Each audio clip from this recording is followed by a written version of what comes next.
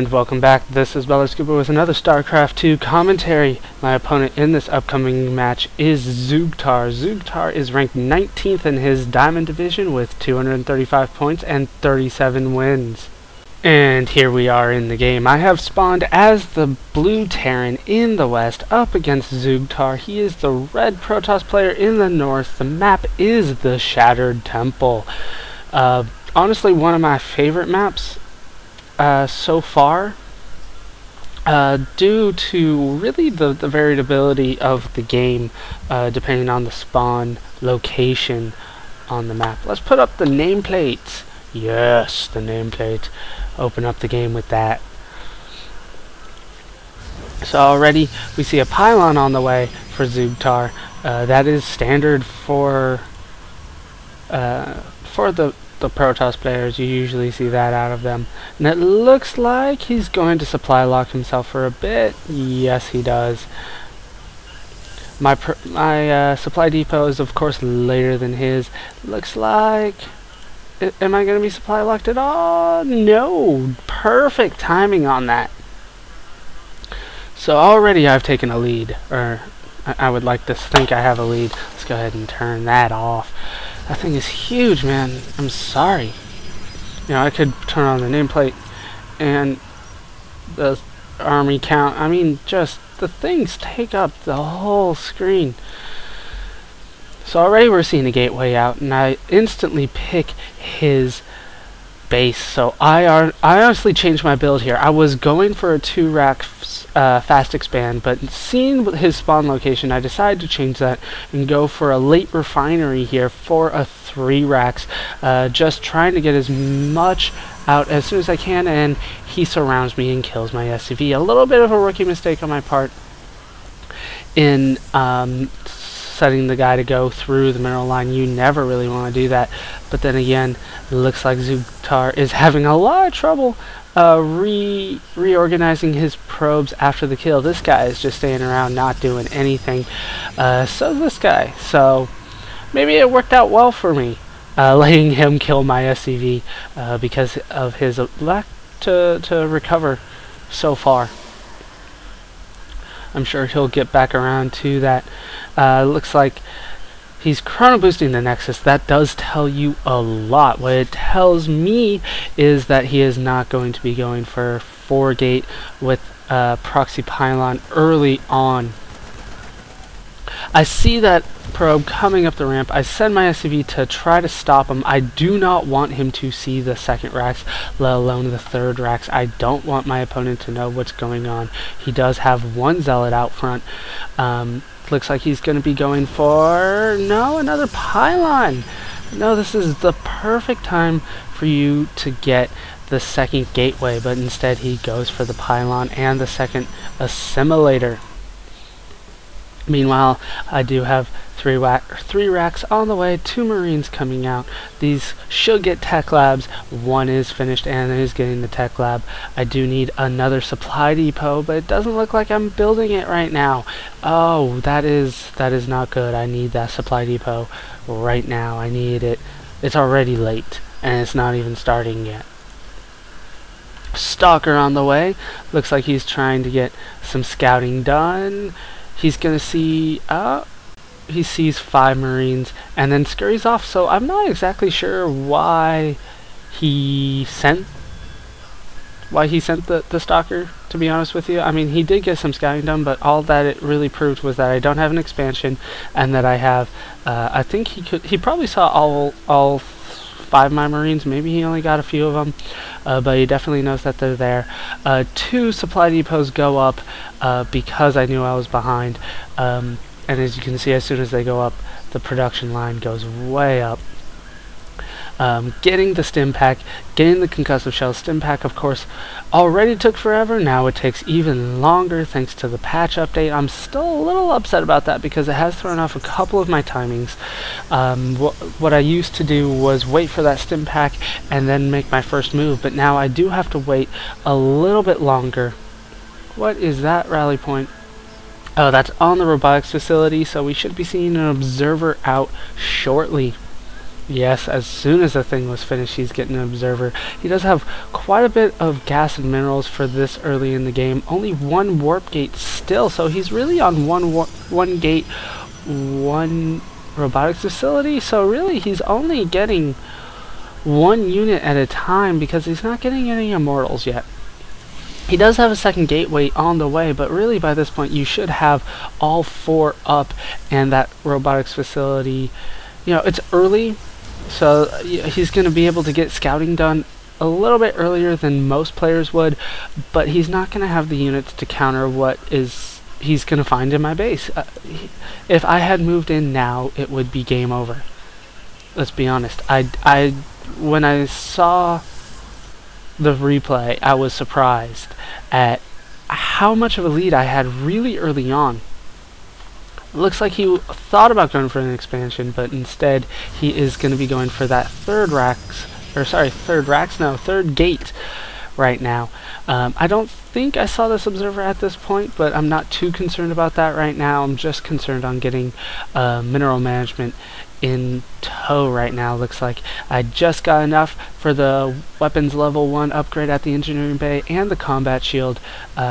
Stim pack is finished. Now would be a great time to move out, and it looks like that is what I'm going to be doing. Apparently I had to wait for the observer to get back and then I can move out. Yes, at this point I did definitely see the observer, but I just don't have enough energy to take it out right now, and by the time that I do have enough energy, it would be pointless for me to do that. I still have the larger army right now, or at least I do. His is much more gas heavy though. Those immortals are incredibly expensive. And of course he does have the high ground and the sentry. And that one sentry, as you can see, that saved the game for him. If it wasn't for that one sentry, this would all be dead. Let's be honest. One sentry can save you in a time of need. So I'm going for my expansion, just content holding him to the one base right now. He doesn't have the army it takes to take it out. Looks like he just now got it with those 2 stalkers. I would assume that with those 2 he'd be able to take out. Notice the lack of zealots in this unit makeup altogether. He has 1 zealot. I have no idea where it is. Oh, here it is. That's the Xel'Naga tower. That is pretty much a useless Xel'Naga tower based on the spawn locations. So here I have no chance. Too many immortals, could not focus them down, couldn't focus the sentry because I was looking elsewhere at the time. And now here I'm assuming that he would have gone for a counterattack, but he does not. He just wants to secure the expansion. I knew mine was earlier than his though at this point, so I knew that I had the economic advantage even though I went for 3 racks. I am going for 2 more racks, so 5 racks is on the way. Finished the weapons upgrade number 1. The armor is on the way right now. Going for a transfer, going for a command center, morphing into an orbital command, sorry. So reactor tech lab going on the 5 racks. And I know this observer is hanging out in the middle of my army. But right now I want to secure my economic advantage more than I want to take out that observer, so I am getting the mules instead. As you can see, I'm happy with that saturation right there. You know, it can use 1 or 2 more SCVs, but that is good saturation right there. And here it looks like he is finally moving out for a counterattack. It is really late because he went for that Nexus instead. He still only has 3 gate, so he needs more warp gates. He just needs it. Proxy pylon is set up. Stalkers are now being warped in here. 2 more zealots coming in. So he has a total of 4, including this one here. That's you know, he can have that Xel'Naga tower till the end of time for all I care, based on where we're spawned. I did take out the observer. He moves in for the attack. Am I going to have enough to counter this? This missile turret is actually in the way, causing us to not be able to to get a full concave. And it looks like those reinforcing Stalkers are going to be able to finish that off. And now the missile turret is up, and it is pointless. I should have canceled that a long time ago. He force fields off the ramp to prevent reinforcements. I don't have any. This was my rally point. So I'm sending my SCVs to try to do as much damage as I can. It actually does a lot of damage against Immortals. I'm always surprised to see that, but it looks like there are just too many Stalkers here. I'm willing to sacrifice those SCVs to keep this orbital command alive, though. And it doesn't look like I have enough to take it out here. I do limit it down to just 2 Stalkers. 3 more come in, though, and he runs off. I don't know why he did this. He still had 5 Stalkers. Why don't you keep attacking? I do have 4 Marines and 3 Marauders, but that's not going to be enough to hold off your reinforcing army, unless, of course, you only have 3 gate. That's why he did it, I assume. He does have 2 more gate on the way, and he still had the bad rally point, so he's able to take out one of my Marines. No, he doesn't even take out the Marine, so he wasted that Immortal altogether. Let's look at the units lost count. It's pretty much even though I lost so many more units. He lost a lot more in resources because these Stalkers are more expensive than my Marauders, and he's been sending Immortals. Immortals are about the same price as a siege tank, so he's been losing a lot of units overall. He's going for a robotics bay. It is late. He needed that a while ago. He needs Colossus. That's what we should be seeing out of him. He's going for thermal lance, but no Colossus. There we go. There's the Colossus. It is... wow. It's late. What do you want me to say? So now Zealots are coming out. Zealots are what you want when you get the Colossus.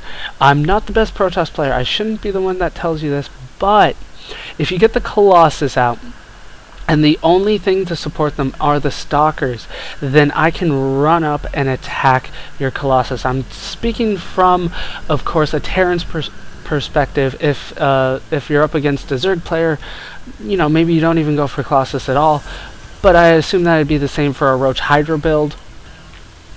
If you just have Stalkers, I can run up right up to the Stalkers and start attacking the Colossus. With these Zealots, they force me down here while the Colossus can hang out maybe up here or up here and do damage without really taking any in.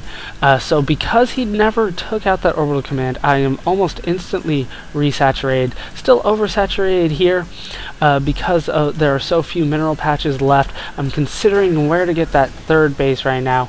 Looks like I'm even transferring a little bit more here. Even though I'm pretty well saturated here, I do need to get those Vespine geysers up and running. I have a large army here. As we can see, his large army is larger overall, but I feel that my upgrades are what keeps me in this. They don't have, it looks like, any upgrades at all. Maybe, oh, they do have the thermal lance upgrade here. He does. But besides that, I can't really see an upgrade. So I'm just moving in and stimming up. A ton of force fields going down, but it is not a complete block off. I scan, so I'm able to take out the Colossus. He only had the one. One more is on the way, but I do have clearly enough to wipe out his army, and he GG's here.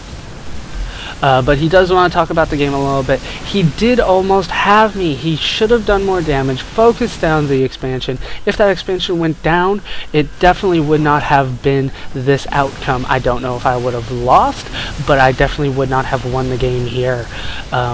With this little army here, I'm continuing to produce. It looks like I do have 1 siege tank out. Siege mode is not ready, it looks like. No, I haven't even started it. I did start to follow behind at this point, even though I definitely shouldn't. Oh, yeah, it looks like he left. Finally. All he had left were these 5 Stalkers. Looks like he left after I took out that 2nd Colossus. So that's the game. I love this game, mostly because it kind of epitomizes what I've been doing lately. You know, resorting to my old habits. Some of them good, some of them bad. This one's bad, and letting my opponent take the lead really, when I had the lead early and I didn't take advantage of that, I didn't even realize that I would have the lead, but he had so few units in his base, I let him take the lead in terms of army, so if he had countered earlier, it would have been more devastating, but thanks to this expansion here, going up so early, I was able to get the economic advantage, and that of course leads to the army advantage in the long run. So this was a comeback win for me because I was behind for a good while there. And hopefully this marks the beginning of a comeback overall, where I can start winning some more games. I've been losing a lot, mostly because of that kind of stuff right there. 1,300 minerals, 500 gas, that's way too much. So I've been losing because of that, because of not recognizing builds. So hopefully I can get back in and get some wins, hopefully move up the diamond ladder. I believe I got up to about 30 something, but I believe I'm about 40 or so right now. So I hope you guys have enjoyed this game. Hope you laughed. Hope you learned. Hope to see you next time. Thanks for watching.